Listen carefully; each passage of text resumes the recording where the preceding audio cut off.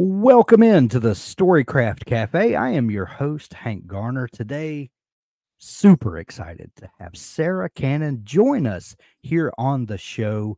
Sarah is a fantasy writer, a paranormal writer, writing mostly, and I say mostly because Sarah, you can do whatever you want to, but you write YA, young adult.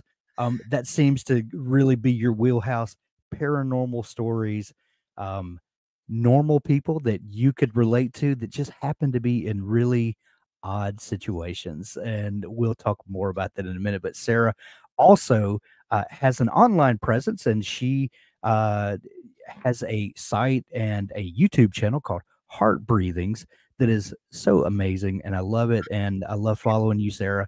And just so excited to have you on the show today. Welcome. Thank you. I'm so excited. I already see some of my hearties in the comments already checking us out, Absolutely. which is fun. Yes. Welcome in, everybody. Yeah, welcome everybody. So good to see you guys here. This is going to be fun. I love talking about stories. So thanks for having me. Absolutely. Yeah, absolutely. I love, I do too. And so glad that we get to do this, every week. One thing I like to do, Sarah, in the beginning of a show is to start with a fun question to kind of set the tone for the show. And one thing that I love to ask people, I've got a couple of questions that I kind of bounce back and forth to, but I thought this would be a fun one to start with. What is a piece of writing advice that you got from somebody somewhere along your author journey? Maybe it was in the beginning when you were unpublished and really trying to work your craft, and maybe this piece of advice was a just nugget of gold that you hold on to, and you think, oh, I'm so glad this person shared this advice with me and it's done wonders for me. Or maybe it was a piece of advice that was so terrible that you hold on to and just look back and laugh about and think, "Oh, I'm so glad I didn't do that," or "I wish not have listened to that advice." Or maybe you have one of each. Feel free to tackle that question any way you want. I definitely have one of each. All So right. I was hoping so. they dovetail together quite nicely because my probably the most effective piece of writing advice I ever got was not from a writer. It was Okay. from my husband, who said to me, "Stop worrying so much about what's going to sell and just write what you want to write, and then we'll figure out how to make money at this later." And Mm, I had the privilege of I was able to quit my teaching job, and my husband was like, "What do you want to do?" Like, he was just trying to get me to move closer to where he was. He was like, "Quit your job and I'll support you. What is it you want to do with your life?" And I was like, "Well, I've always wanted to be a writer." And I spent those first few years just studying publishing blogs and the market and what's going to sell and trying yeah. to create what I thought people wanted from me. And it was really holding back my creativity because I would be like, "Oh, there's too much vampire stuff. I can't write that, or I can't write this, or I can't write that." Or people say YA doesn't sell as well. I got to write adult stuff, but I really want to write YA. And Mhm. when he gave me that permission kind of and said, "Just write what you love, and then we'll figure out how to make money on it later. Just follow your heart." That was the soul best. And then the whole reason I started a YouTube channel later in my career is because of there was a thread in an author Facebook group, probably, I think back in 2016, 2017, that I saw some people had tagged me in it, where they were asking this exact question, like, "What's the best advice you Mhm. ever got?" And somebody, like several people, as I was reading through those comments, said, "The best advice I ever got was, forget writing what you love, write to market, write like it's a business, write every day, whether you feel like it or not." And it's not that that's always the worst advice, because we do Yeah. need to take the market into consideration. It is a part of it.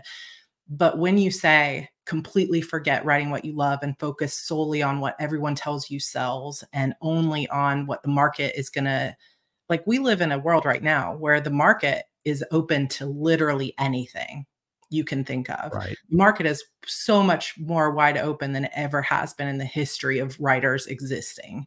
And so if you have a passion for something and you do it well, you can find an audience. And I think it's terrible advice to tell people this is the way you have to do it. You cannot write what you love. You have to write what the market wants. I think that's the worst advice. You know, I hear that. I hear both sides of that argument all the time. Over the last 10 years, we've done like 1,500 different author interviews, and Mhm. there you hear right to market, treat it like it's a business. This is not, um, what you're passionate about. It's what's going to sell. And there's so many formulas about dialing into exactly what is hot in the market and how to generate books fast and get them out there. And then you got the other side where people are like, who cares if you're constantly chasing the market? You're always going to be you're always going to be behind the curve because whatever's selling right now, it's going to take you 60 days to publish a book if you're doing it fast. Even if you're fast. Yeah. Then and so you hear both sides of this, that well, is Yeah. it I mean, well, first off, I don't know a single person that got into writing and publishing to make a buck. Yeah. There are plenty of people that have figured out how to, and say, well, this was already a passion of mine, and I can make money at it. Double win. But Yeah. I don't know anybody that just said, you know what, I'm going to get rich quick. I'm going to become an author. Right. It's it's just not how that usually works. There That are there's easier ways to make money in the world exactly, than this. exactly I think the reason we hear both sides of that argument is Mhm. because they're both true. Right, And we each, as individuals, have our own priorities. And for some people, they're happy to write whatever the market wants, I'll write it. As long as I'm writing right, romance, I'll write it. Or as long as I'm writing fantasy, I'm there. And then there are other people who think, no, this is the thing of my heart. And I think part of the problem is that we don't always just make room for everybody. Like, okay, neither one is invalid, neither one is bad. It's great right. to make money, it's great to write to market if you want to, but I think it's bad advice for someone to say that you have to. And that's really the thing. I think it's super, super important, of course, to understand the market, to know how to package your work so that you're reaching the right readers. That's really part of the key thing of marketing is not, I mean, it's great when you can write your book to market, but it's also, you could write the most marketable book in the world, but if you don't package it right with the right cover and the right blurb and the right marketing, it's still not going to find its audience. So there's lots of pieces to this puzzle, but if you are someone who is writing from your heart and you're passionate about story, write the most passionate thing you have that will also sell. And when you can find that convergence between something that's marketable that people want to read, but man, you're so passionate about it, that's when you really find the magic, in my opinion. So would it be fair to say, figure out what you're passionate about, figure out how to write that well, and then figure out how to package and sell that thing? With is that is does that kind of If there boil was that down? ever a true formula, I think that's a big Okay, part of it. But I do think there are also people that come to the table and just think, I love story and story has changed my life, but I'm not sure what I want to write. And so, sometimes that piece of figuring out what I'm passionate about can take time. And I think just giving yourself permission to explore and try new things, maybe write short stories, read widely across a lot of genres. Some people know, they're like, this is the yeah. thing, this is my thing. And some people don't know. And I think that, we need to give ourselves that patience of saying, I don't know, I'm going to try this and see if I'm good at it. And sometimes even people will say, write what you love to read. But I don't think that's the case for every author either. Yeah. Yeah, true. True.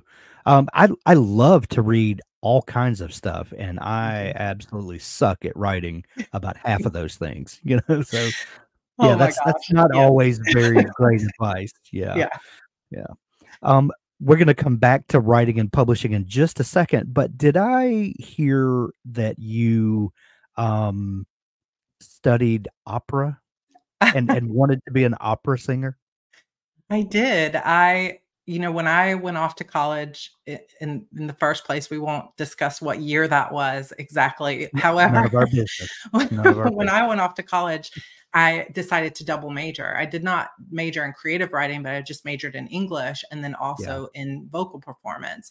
And that led to a master's degree in opera, summer internships, working with a soprano from the Metropolitan Opera in New York, and Wild. lots of fun performances and opportunities. And it's so funny because now it feels like a different version, like some different version of me in the past. Like I don't even remember who that girl was, but it was a dream for a while, and I still love listening to opera. But How do you go from being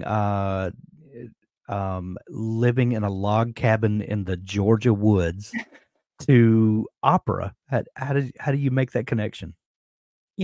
I my passion, this is probably where things kind of come back around to following your passion, because my passion was not opera. My passion was Broadway. Okay. And I grew up with parents who loved Fiddler on the Roof and Music Man and, Hello Dolly. And I don't know if I'm going to sing for you guys today, but maybe, we never know. I do have some recordings on SoundCloud. I think if you actually just Google Sarah Cannon SoundCloud, you can get my entire like senior recital from my college experience if you want to check that out. Okay, guys, But you heard it here. but my parents loved musicals, and so I grew up being in musicals on stage and loved it, loved it. But then once I went off to college, the school that I chose was just much more classical, and it was something that everybody just kept kind of telling me, "Your voice is meant for this. You were meant to sing opera. This is who you were meant to be." And I allowed that to influence me of like, "Okay, I'm gonna follow what everybody else tells me I should do." And it wasn't that I didn't enjoy opera, but it was a combination of things. One, that I really truly wanted to do Broadway. And in the classical training environment, they were like, no, Broadway is not as good. Like it was very judgmental toward Broadway. And I didn't realize that when I got into that. So I was almost scared or embarrassed to say, this isn't what I want to do, because I had just spent a lot of money to get a degree in Yeah, this. I And bet. then secondly, I knew I didn't want to do it when once you get on stage and you actually start getting roles, I thought I'll have the freedom to sing it the way I want to sing it, like my interpretation. That's not true. They say, Mm, "Oh, go to the, library and listen to this recording of Mirella Freni doing this and sing it just like she did." And I didn't want anyone telling me what to do. So then it's no surprise when I started publishing, only submitted ever to one agent, and she was like, "Oh, I'm not sure this is the story for me." And I was like, "You know what? I think there's this new thing called a Kindle, and there's a couple people publishing to it. I'm going to try that instead."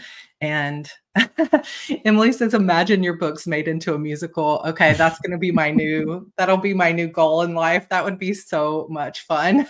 right, absolutely.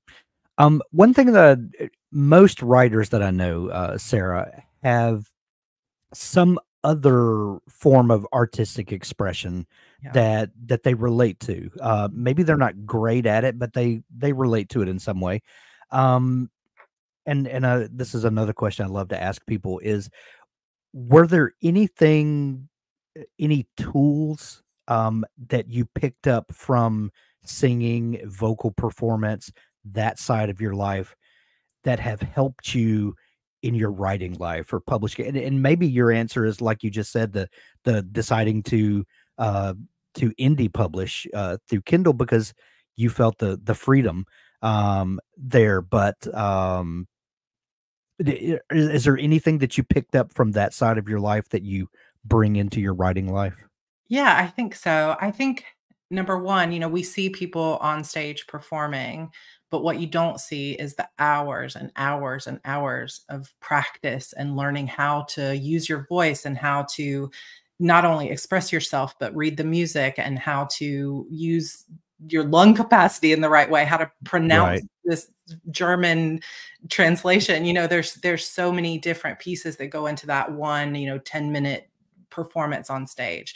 And so I think it taught me that discipline of every day you're in there, you're practicing, you're doing the work that's kind of invisible. Nobody else can see you in there, and it's up to you to sit down and do it. And writing is very much like that. You can't just show up and write a novel in 5 minutes. Like, it's that day to day, Right. practice of getting in there and learning how to do it.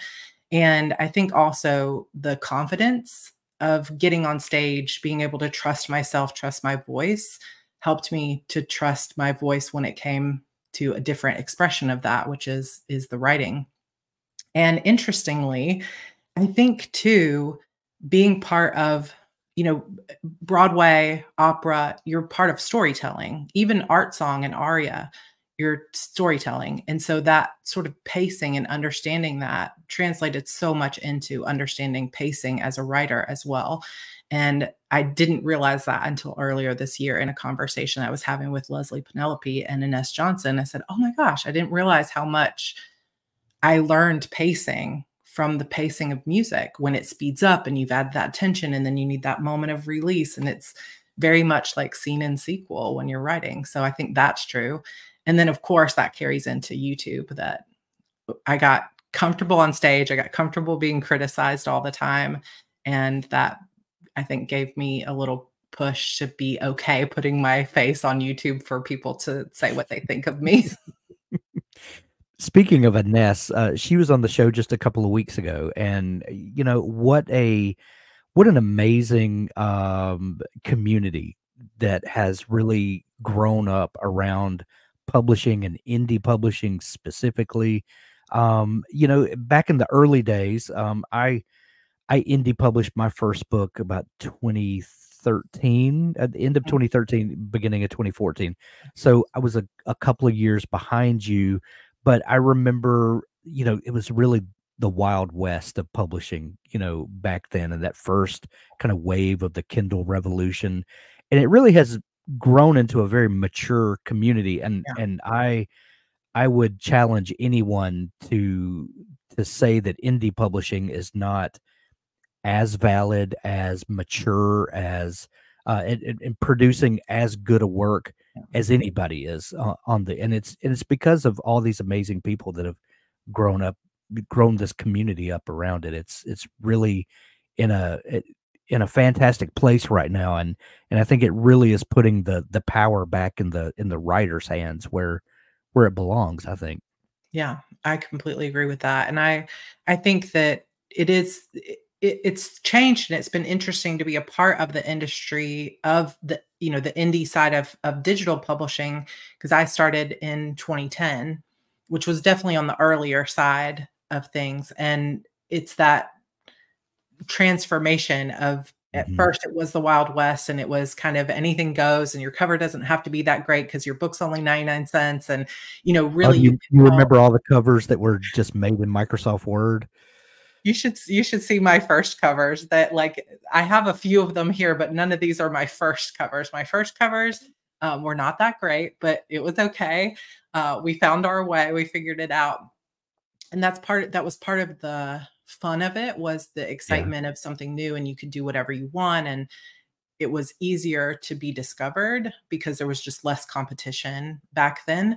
But now there's just every amazing series and book and author that gets established raises the bar for everybody else. Like, okay, let's make sure we do have our books edited and we are marketing them the correct way. And that adds a new level of challenge, but also a new level of professional, presentation and all the things that we have to learn and do. But I think it's a good stretch for all of us. But I do think it's, I don't want to say harder to publish now, because there's also way more ways to advertise and to get your books in front of people. And there's so many more softwares and other things that we can use, that Yeah. tools that we can use to help us go to market.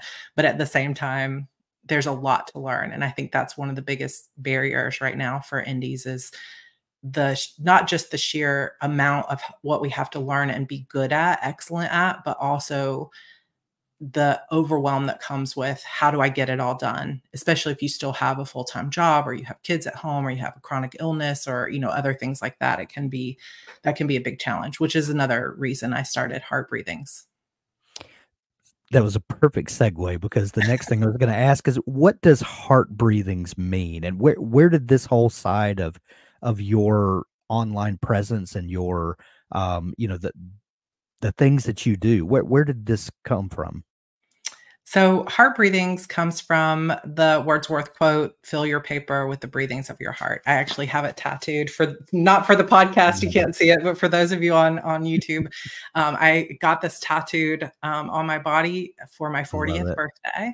And it all goes back to that original piece of advice, write what you love most of all. And that to me is what that quote really means is fill your paper with the breathings of your heart. Just really pour yourself into your writing, and that's what becomes magnetic.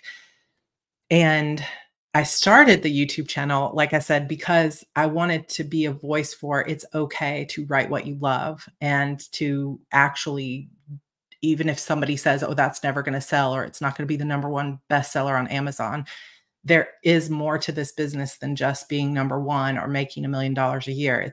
It's also a soul level fulfillment. And that is important. And I think not enough people were talking about that. I think we have more people in the community speaking out about that now.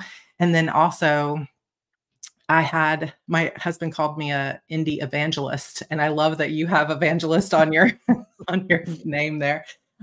Because I was so passionate about the path of taking your career onto your own hands and doing Yeah. it yourself that I was talking about it all the time. And I ended up spending hours and hours of my time in private DMs with people, text messages with people. How did you do what you did? How do I get there? What can I do?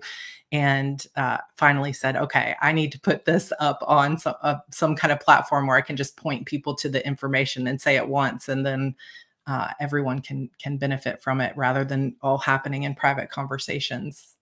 So Yeah. that was where it all came from, and I never dreamed it would become what it has now, which is a huge community of some of the best people I've ever known in my life, as well as a whole new life almost for my family. This has become, part of who I am, and I love that.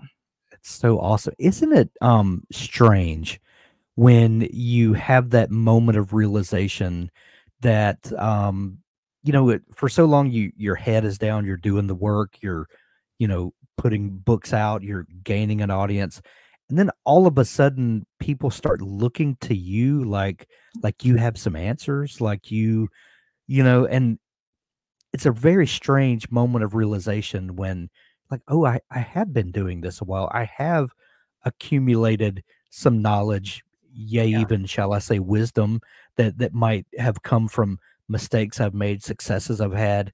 yeah.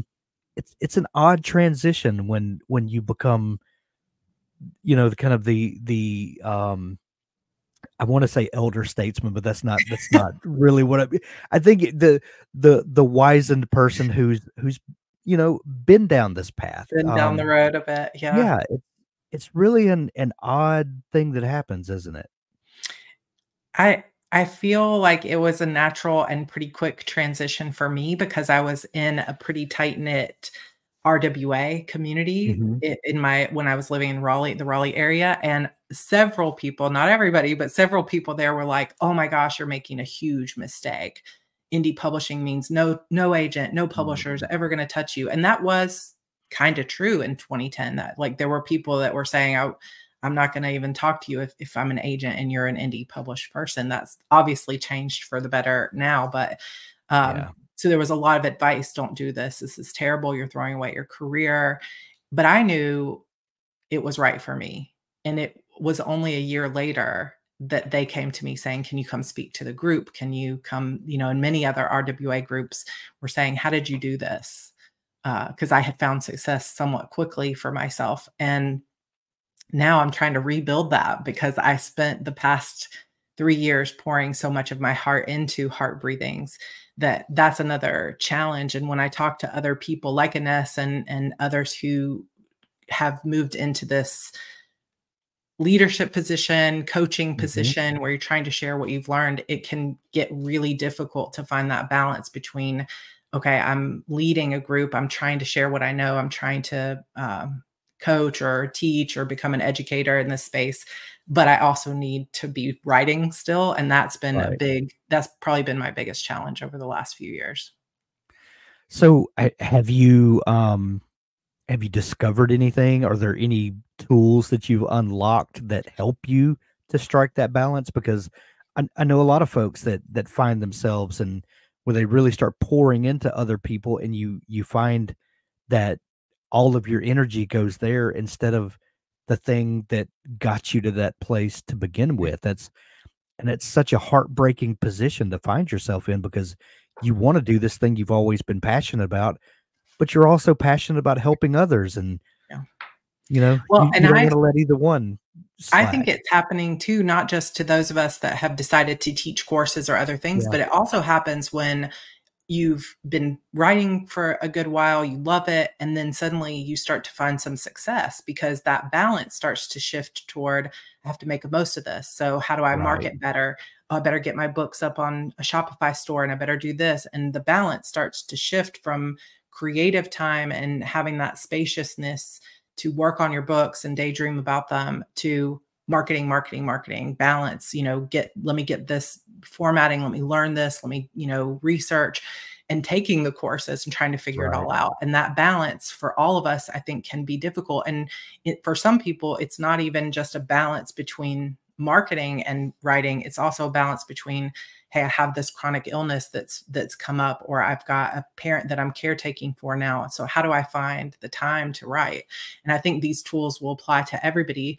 That what I've found for myself is it's not just about marking time on your Google Calendar or whatever for writing, because you cannot pour from an empty cup.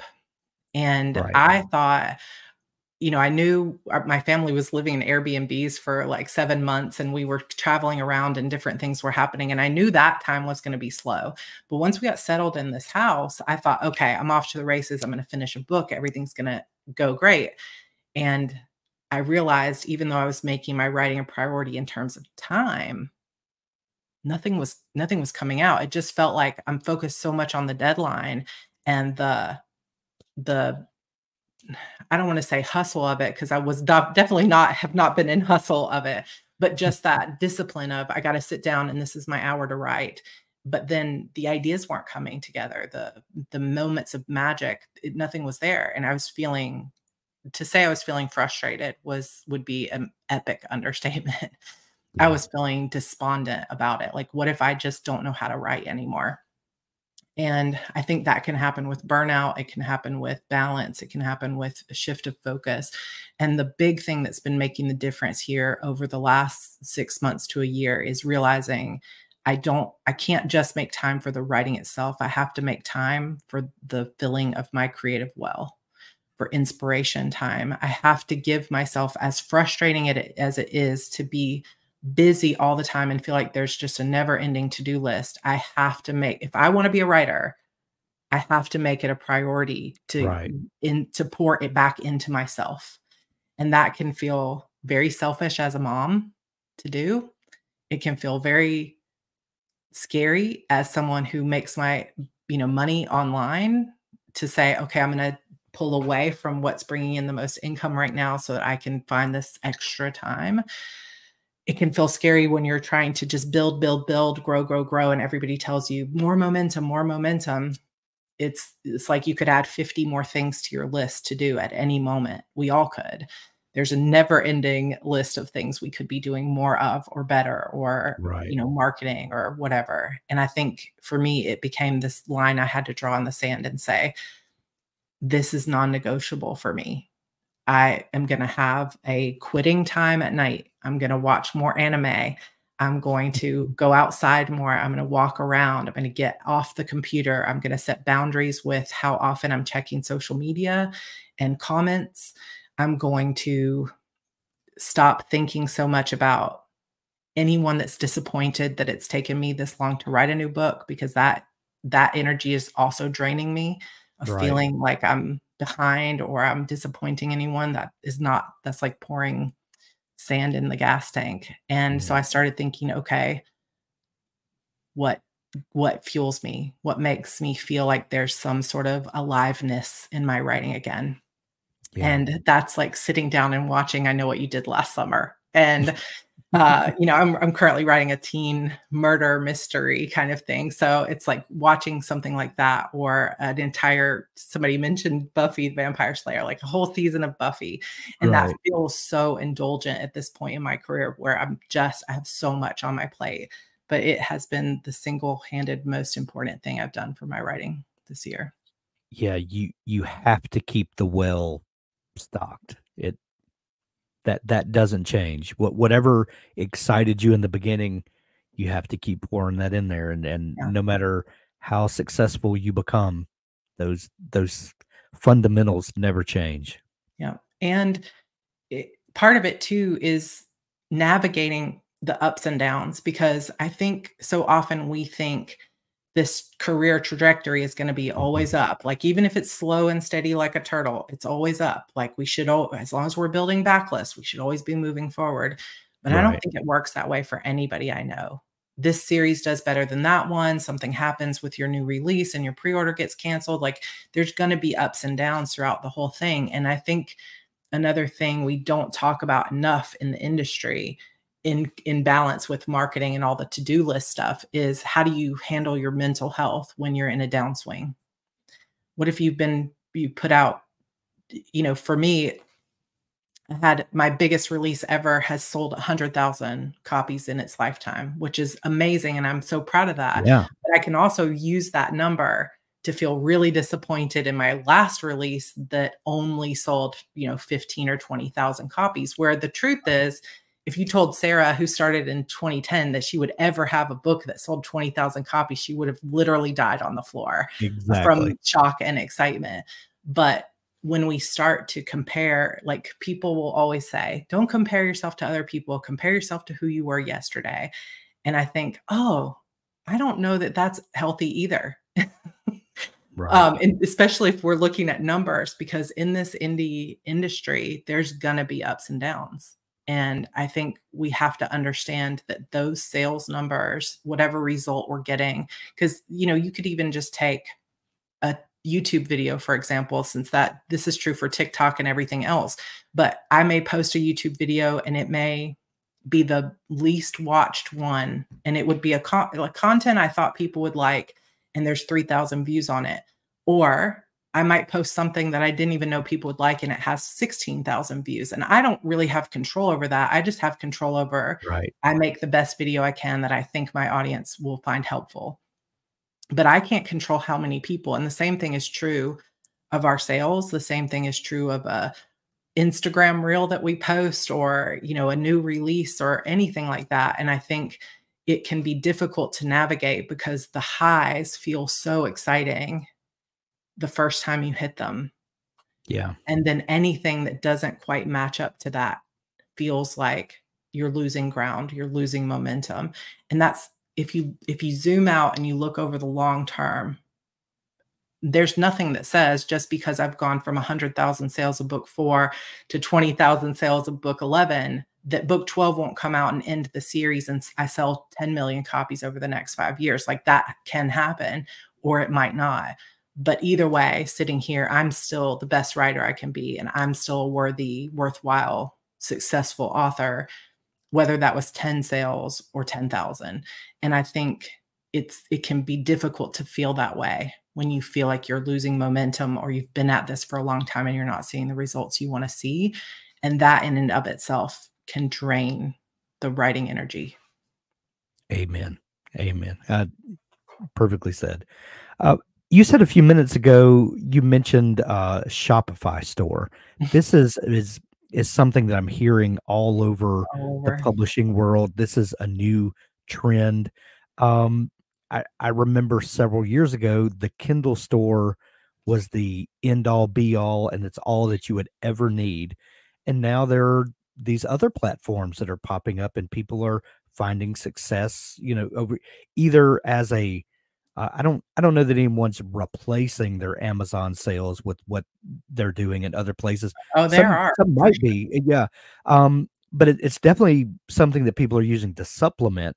Mhm. What are some of the changes that you're seeing, being in the position that you are, and and having a backlist? And are you seeing new places to market? And what's going on in the Shopify space? And is this an untapped audience that we haven't seen in publishing? I think anytime you have the entrepreneurial spirit, which we kind of all have to be indie Right, authors to begin with, there's always going to feel constraints when you're, as my friend Shel Honecker always says, building on rented land. Like when you're building your entire audience on the Kindle store, and then something happens and your latest release gets canceled, and you don't have a yeah, rep you can talk to, or something happens on the store and no ranks are getting updated today, you start to feel that constraint or restriction of, I wish I had even more control.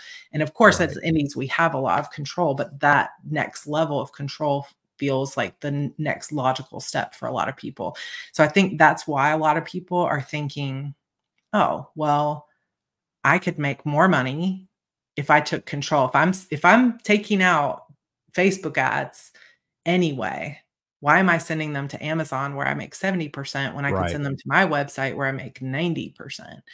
And I can give people discounts, and I get their email address, which is a really big one, because I can talk about how many tens of thousands of people have bought my books. I can't contact any of them unless they opted into my website, right? Or into my newsletter list. Right. But if I was sending Facebook ads to my personal website, they have to give me their email so I can deliver their books to them. And so now I have a new marketing channel where I can build funnels and give them freebies and control every conversation I have with them. And of course, people can still unsubscribe, but I think that's the real appeal of Shopify. Plus, then you can create bundles. Like I could do a new release bundle for my next book that had a t-shirt and a mug and a paperback, and it's, a sticker and a pen. And there's a lot of people that would love that, but I can't do that on Amazon. And so there's, I think people are looking for some of those types of solutions and doing interesting, cool things. And I think it'll be really fun to watch how that progresses into that creator economy that we're all kind of hearing about, because you could create, so like, once you see that as a possibility of, oh, I could sell book boxes and bundles and all kinds of things, the sky's the All limit to kinds what of you can things. do. But I Right. think the challenge, of course, is once you talk about taking more control, you're also giving up all the tools, all the marketing, all the visibility that comes with Amazon or Google Play or Apple Books and Yeah. Kobo and everywhere. And you're saying, okay, let me move everybody over to my own website, and then have to build out funnels. And there's stuff you can't even imagine, like, oh, I can't ship this to this country, so I need to change that. And I've got sales tax. And if you think your to-do list is already this long, just wait till you try to start a Shopify store and you're going to ship out physical products. And I think some people, because they're hearing that buzzword a lot, they're ready to jump in and they've got 2 books in their backlist. And it's going to be really difficult for the majority of people to make books that you've only got 1 or 2 super profitable on a Shopify store. And so I think my word of caution would be, don't jump into it until, number one, you know everything you can about what's really involved in all the costs and plugins and other things like that. And you have some sort of proof of concept that your books are doing well and they're saleable and people are interested in them, and you've got enough that you can bundle up and give deals and things like that. I haven't started a Shopify store yet, but it is on the list for this year. I'll bet it is. I'll bet it is. Yeah. I'm also Well, starting, the cool thing too, like when we start talking about people branching out, is I'm starting a Ream subscription, which, if you haven't heard, are you familiar with Ream? I've heard of it. I've not gotten one, but I've heard some talk about it. I just launched my follower page, but there's no tiers yet for people to actually purchase, because I am finishing a book and then I'm going to start a project that's just specific for that. But that excites me a lot more personally than Shopify, because it's basically a platform that's a combination of a social reader like Wattpad or Royal Road, or some fan fiction sites you might have heard of, with Patreon kind of functionality, where Interesting. you've got tiers and people can sign on at $5 a month, And you have that consistent income that you can build, and you can really build up community and have forums and other things. And this for me has brought me back to a newbie like passion I love it. for storytelling again, because I naturally write in cliffhangers, and even my fans have lovingly started calling them Sarra hangers, because they're always there. Like, you're not going to finish a Sarah Cannon book without a cliffhanger, except my upcoming book, which is The Disappearance of Vanessa Shaw, will be out hopefully in May. And that one will not have a cliffhanger, because it is my first ever true standalone novel, which is maybe Wow. why it's taken me so long to write it. That's more difficult than I thought. I love it. I love it. Well, Sarah, I want to shift away from the business of publishing for a minute and talk about something that is very prominent in your online presences, however you want to say it. You seem to love planners and highlighters and pens and boards where you put sticky notes, and you have, everything planned out for where your books are plotted.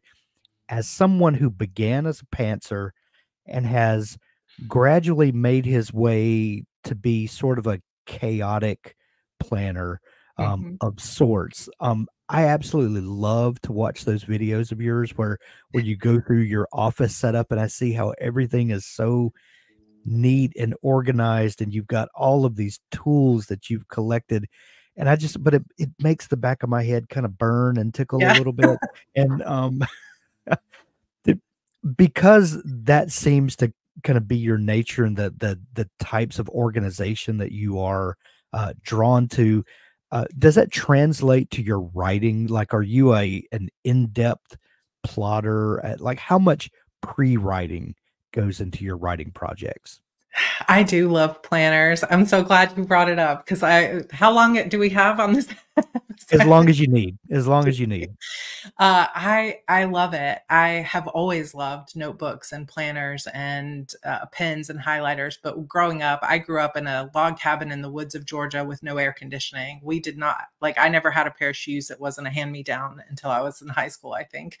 My first car was a $350 car that backfired. We didn't have a lot growing up. So I had mostly, my mother was a teacher. And so her kind of hand me down worksheets that I could write on the back of, and, different things like that. Um, and so as an adult, and I started writing. So I was a teacher for a while as well, which we didn't really talk about, but I taught elementary school music after my life as an opera singer. And as a Nice. teacher, you use a lot of those tools, post-it notes Sure. and pens and highlighters. And I loved that. So when I became a writer, I was like, oh, I can just go all out on index cards and stuff like that. And it really became a tool for putting my story together. And it's invaluable to me. Not only just obviously I type all of my stories, but when I am doing the pre-work, it's all handwritten, and it will be up on my wall in color code. I write a lot of multiple POV, so I always need visually to be able to see those different characters' point of view in different colors. And I will do, it kind of depends on the story that I'm writing, but I always will do a basic 3-act structure of what's going on for each, like, main point of view character as best I can. I usually will know that first scene, and I like to know how it's going to end. It always changes, but if I can put together in terms of the plot those kind of tent poles that you think of, the first act doorway and Mhm. that midpoint, especially the mirror moment, as James Scott Bell talks about, if I can Right. have that figured out for that character arc, and then I know what is the climactic sort of battle, what's that setting, I can usually start to write. Writing a true mystery. Most of my books have a mystery element to them, even though they're fantasy, but this one that's more of like a ghost story, like true mystery, has been one of the most difficult books I've ever written. It could be my perfectionism that's causing some of that, because I just want all those plants and reveals to be just completely perfect. But I will do sometimes character sketches, just really important for me to understand who this character is at the beginning of this book and who they need to be by the end. Right. And even though I have some long series, like my main series, the Shadow Demon Saga, is 11 books with multiple spinoffs and things like that. And my Ream story will also be another spinoff of that world. Um, Even though those are some of the same characters all the way through, they always still are growing. It's not a flat character arc. So I need to understand, where are they at the beginning? Where have they just come from? What have they just learned? And who are they going to be at the end? And that for me informs so much of the actual plot of the book, because what do they need to go through and learn in order to be who they need to be at the end of this? So I do quite a bit of that type of work from the beginning. But then once I start writing, it's kind of an intuitive thing of like, okay, now I'm ready to get words on the page.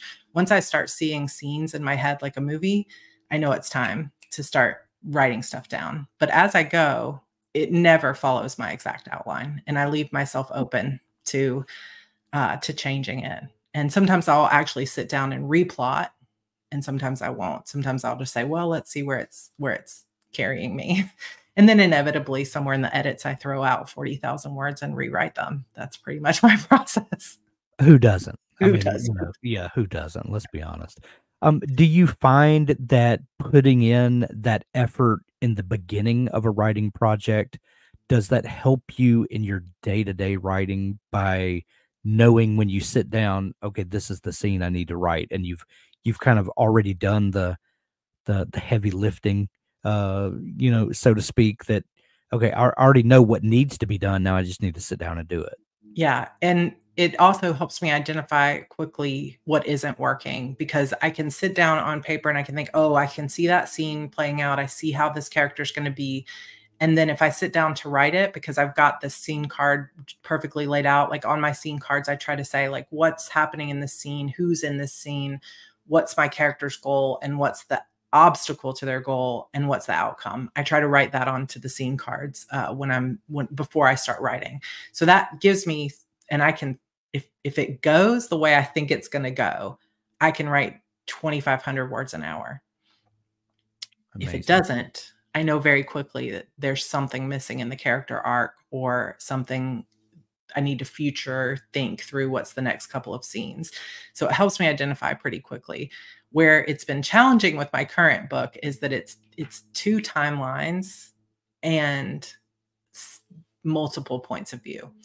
And that has been really difficult to keep track of, because when one thing changes with this character, it sometimes changes 3 or 4 things that are happening with the other characters, and piecing that puzzle together. I'm hoping on the other side of this book, man, I'm going to have really grown a lot as a writer. Well, as someone who is a writer and also does a lot of things about writing that's not necessarily writing, and I find myself in a similar situation in working in marketing for a company that makes software for writers. You can do a lot of things about writing all day long that have nothing to do with writing. That there's your story doesn't move forward, even though you're doing wonderful, good work. That's, Yes. doing one thing that I found is to remove the distractions of the internet and this computer I have on my desk with multiple screens and just information everywhere. Sometimes I need to step away from all that to just be me and my story. And one thing that I picked up from one of your videos a while back, and I'll grab it out of my backpack here, Ooh. is this really nifty Bluetooth Oh, keyboard. And yay. you have one like it, I think, but it's pink. Pink. Mine is this kind of mint green, whatever. But I have that, and I have an old phone and a tablet that both have nothing on them but my writing software. Yeah. And I can put them in, and I can go out on the porch. I can go down the street. I can go somewhere where I'm away from my computer, and I can just have me and my story. And that has helped me enormously. Are there things that you do to help shift gears from the work of writing to actually writing, or remove the distractions or whatever it is that helps you just kind of be alone with your story? So I kind of have a bunch of them back here. For those of you Yeah. that can see the video, I have Alpha Smarts, and then Freewrite just came out with something called the Alpha that was on Indiegogo. I think I backed it 2 years Yeah. ago, and it just finally came. And everybody's asking me, "Do you like it?" I'm like, I cannot edit on that kind of device because Mm, you get like 2 lines of text. So right. I'm anxious to finish the current book and get started over there. But when I'm drafting, those kind of tools are really, really nice because you can just, like you said, completely tune out. But when I'm editing, I still want that functionality, but I need two screens, or I need, to be able to pull up everything I need. So I will turn on Freedom, which is an Mhm. app that I pay for it. I think they do have a free version, but with the paid app, I can actually turn off every device I have with a click of my browser. So I can turn off my phone, my laptop, my iPad, and my desktop computer's internet, but I can still maintain, like, you can give it exceptions for which Right. apps you want to still work. So I make sure that I can still use and access my Google Drive, and I can still access Spotify. And then I've got my music, and but I can't get lost in social media. There's no pings or Yeah. anything else that's going to come up, and I can't turn it off. Once I've started it, it's on for 2 hours or whatever. And that's been super helpful because I found another thing too that I've just started doing, because when I started going out to Panera a lot, I started noticing that I thought, "Oh, I've got all my stuff out. This is perfect for creating content." And so I would get lost in, let me make a reel and then let me post that to Instagram. And then every 5 or so minutes, I'd check to see has anybody commented, or, and then I'd get lost for 10 minutes in social media. It's Yeah. like hijacks my brain. And so I thought, okay, what can I do so I can still listen to my music and not get lost, besides using Freedom or anything like that. And what I decided to do is now I actually leave my phone in the car when I go out riding. And I bought on Amazon for $30 like an MP3 player. And I actually had to Google, like, how do I even get MP3s anymore? And I found a bunch of them. I was able to take all the ones I had uploaded to YouTube Music like years ago and pull them all down and put them on this MP3 player that has no other access to anything. You can't do anything on it. And so taking my laptop and putting it on airplane mode, leaving my phone in the car so I'm not tempted to create content or check comments or Right. anything else, and just having my Bluetooth headphones with that little MP3 player, game changer. Like, you wouldn't think something so simple like going back in technology would actually Right. help, but it really, really has helped a lot. And I feel like I actually, the first time I did it, I had a little tick mark on my planner every time I reached for my phone and it wasn't there. And in a course of a 2-hour session, I had reached for my phone 10 times. And that's how often I'm interrupting my writing flow, because when it gets Mhm. hard, it's more there's less resistance to checking Instagram or Facebook page or a YouTube comment. Right. And so I have to just stick with the hard. Okay, this scene is difficult and it's not turning out the way I want and I'm feeling uncomfortable. And I'm going to allow myself to be uncomfortable in that for a little while until the answer comes. And that it's like retraining my entire brain. But it's so worth it though. It It's is. so worth it, and oh man, we could talk all day, Sarah. This has been so much fun. But we're gonna find a stopping place here.